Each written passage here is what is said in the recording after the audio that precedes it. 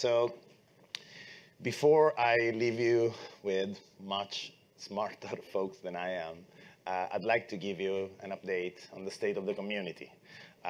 It's been 2 fantastic years, albeit we were apart. So much has changed. I see many new faces here, so I figured giving you an update and some plugs to some of the conversations that we're going to be having today might be useful. So as John mentioned, since the last time we were here, the foundation has grown drastically from a membership standpoint and from a support standpoint. I think last time I was here on this stage, we had 26 members supporting the foundation. So in the last 2 years, we have doubled the number of our members. When I look at this slide, I'm very proud not only to see the financial institutions that founded us 6 years ago continue to be the core group of support, and adding more and more representation from the global largest financial institutions. But we've added so much support from technology organizations, fintech firms, and big development in the last year, John hinted to ISDA.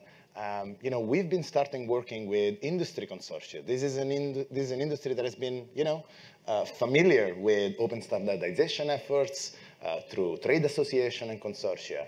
And I think the very exciting part here is we are now recognized as an open source enabler for the whole industry. We want to collaborate with existing consortia. We want to make sure that we can accelerate their standardization process, and through open source, bring the standards to life, bring the standards to the hands of developers so that they could be adopted much faster and much more effectively. And so last year, we added 17 new members. If you're counting well, there's only 12 logos up there. And so I'm very excited to announce today that we are adding 5 new members to our representation, starting from our associate members, the EDM Council, ISLA, and Mojaloop, 3 very different trade associations, organizations focused on data compliance, lending, and financial inclusion. Again, we have an opportunity to make a difference through open source in accelerating pan-industry progress on so many areas, we think. We want to welcome Synchron as our silver member, and then White Source, who's been a long-standing contributor to the foundation, as a gold member.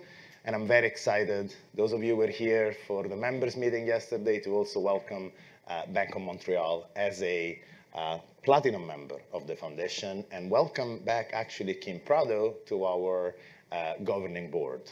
She's our former vice chair and another great leader and supporter of the foundation. But we're not measured in revenue. We are a nonprofit. And the great news is that over the last 2 years, we have grown across pretty much any dimension. As I said, we passed 50 members. We have now reached almost 50 between projects and special interest groups. We have reached about over 1,000 contributors over time. From where we started, around an Italian dinner in Palo Alto, that's pretty outstanding, we think. And of course, our team has grown. I hope today you'll meet all the new faces in the FINOS team, and of course, the Linux Foundation Extended team that we're now part of. Fortunately, I don't have a slide comparing to 2019, but a lot of our growth really started in 2020. For those of you who are new here, as John said, from 2016 to 2018, we were the Symfony Software Foundation. Symfony's been always a great component of our growth. But since we launched FINOS in 2018, for 2 years, our contributions were mainly coming from vendors. As you would expect, this is an industry that takes some time to start contributing. But it's been with 2020 that, as John hinted before, we started seeing massive contributions from financial institutions. Not only Legend, not only Morphere, but we've had contributions from original intellectual property from Citi, Deutsche Bank, JP Morgan, and several other institutions in our foundation. And so, while I would love to take credit of it, and I certainly will take a little bit, I think the FINOS team did a great job in enabling this industry. The pandemic has also accelerated this process. And so we are now, today, looking at 8 of our top 8 contributors coming from financial institutions. This is pretty unprecedented. I remember, talking to some of my fellow leaders at the Linux Foundation.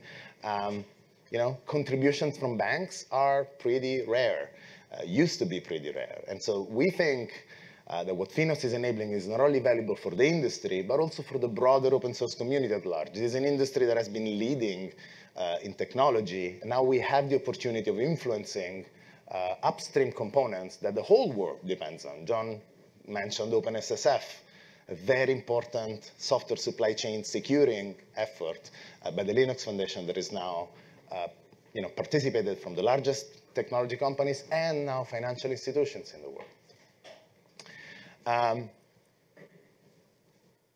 What we are seeing is really an industry that is living what I would say an open source awakening.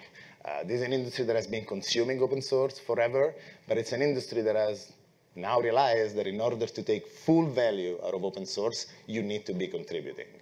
And the reason is mostly innovation. These are stats from our State of Open Source in Financial Services survey that we produced with partners and the Linux Foundation research. If you look at that number, 84% of our respondents understands the strategic value of open source to drive innovation. This is on par with other industries. And so the why is pretty clear now. And the areas of collaboration are very aligned to what we are doing as a foundation. I'm going to give you a couple of tidbits today, but hopefully you're going to hear much more today through our sessions. And even upstream, as I said, there's so much potential for this industry to influence the broader open source ecosystem. I'm not going to go through all the highlights of 2021 because, frankly, there's been so much going on. But not only we've added new members, a project or a special interest group has been added to the foundation pretty much at the once-a-month pace this year. So there's plenty of opportunities for you to engage. We've launched trainings. We've integrated with the Linux Foundation LFX platform for managing our growth and for you to be able to monitor that growth from your organization. So much has happened this year, and I hope today gives you a really good sense of how far we've come in the last 3 years since we got launched. I want to touch on a couple of projects just to tee up some of the conversations, because it's not just about the new projects. It's important to make sure that we continue. Part of our role is to foster success of existing projects. So FDC3, probably many of you are familiar with it, is our desktop interoperability standard. This year released the 1.2 version. We just announced a free training yesterday. This is a big plus of being part of the Linux Foundation. Go check it out. This is really for both business and technical audience. So really understand why would you want to buy into an open standard for interoperability. And finally, we're bringing the standards to the developer. The FDC3 Workbench gives us an actually really powerful way of developing applications. Again, it's an actual piece of code that helps you build FDC3 compliant apps. So our standards are maturing, very much like our software projects. John touched on Legend. Legend is a logical data modeling platform.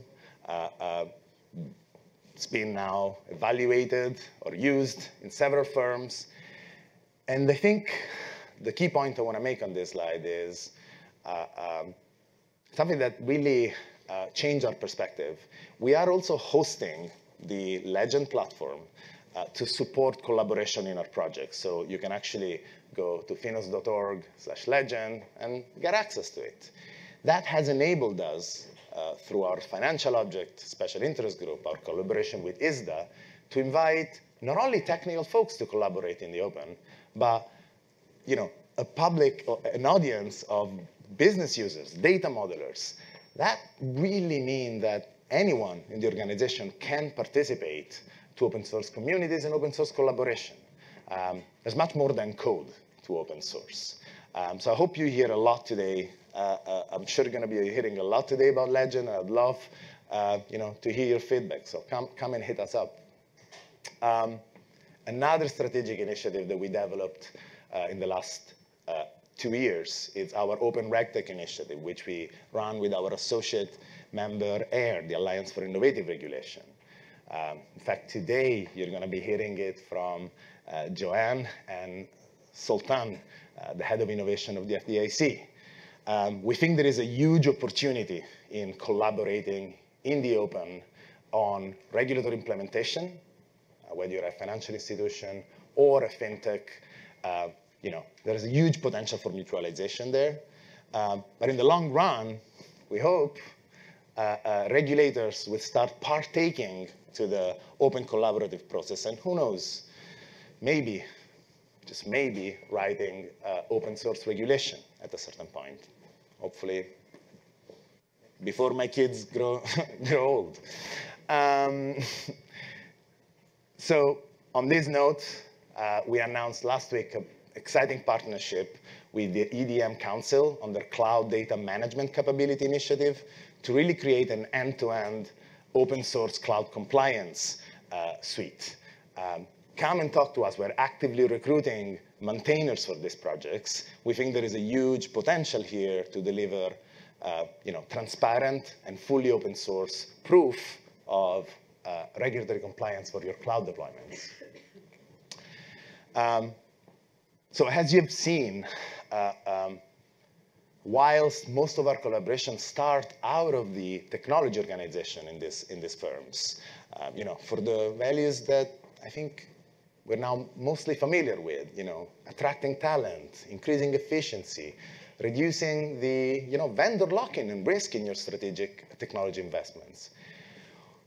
As you hopefully have seen from sort of a sample of our initiatives, the value that we're able to deliver through open source is up-leveling. It's moving towards the business. We are enabling faster response to client demands, better interaction with regulators, collaboration with your peers. And we're starting to see actually firms leveraging open source on a truly strategic level. I argue that open source should be a technology pillar very much like cloud. And we're seeing some firms really adopting big tech list kept secret, which is open source. So I hope to see more of that in the next couple of years. And as we continue to up-level the value that we deliver, the open source readiness and maturity of the firms, it's key to unlock that value. And so, we will continue investing in that area, which has been really how we got here. Just to give you an extent as to where we are from an open source readiness standpoint, again, these are stats from our State of Open Source in Financial Services. Whilst most firms have a consumption policy, and I would say it's about time, we still have a huge way to go from the standpoint of structuring your governance through an open source program office, and most importantly, having a clear strategic communication and lines of, clear lines of communication within the organization when it comes to driving open source from really the C-suite level. And so I hope that you're going to have a great time today. I hope this last 2 years, being apart, certainly didn't seem to have stopped our momentum. But as we have talked a lot on the corporate value of open source, I want to close on a different note. An interesting finding in our survey was that, ultimately, has proven that communities are made of individuals. You know, there's a lot of individual motivators for collaborating in the open, and you know, you are here not just because it's, you know, valuable for your firm, but because it's fun, because you have a personal interest in what you're doing, because you have a passion. And so I hope that between you know, the value that your organization can have, whether you are a fintech or a financial institution, whether you are a regulator, or whether you're just an individual that is passionate about solving problems in the industry, or you're a user of the financial system, or a developer trying to get its new job, we think there is a huge value for you, and we hope that today you're going to be able to discover that, because we think open source is a positive-sum game. It's not just good for you, but it's good for the whole industry. So thank you so much for being here, and we hope you will enjoy the day.